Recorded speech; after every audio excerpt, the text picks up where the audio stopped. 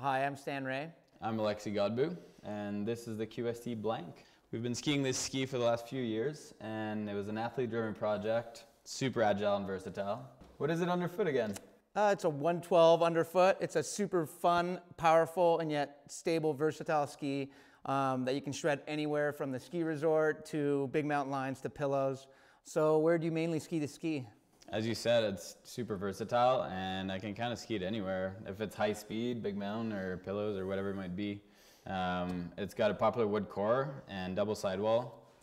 And yeah, I love this ski. What do you typically mount on here? I would say like 70% of the time or 69% of the time I mount the shift on it, just because we're ski touring and it's easy to get to and from where we're going.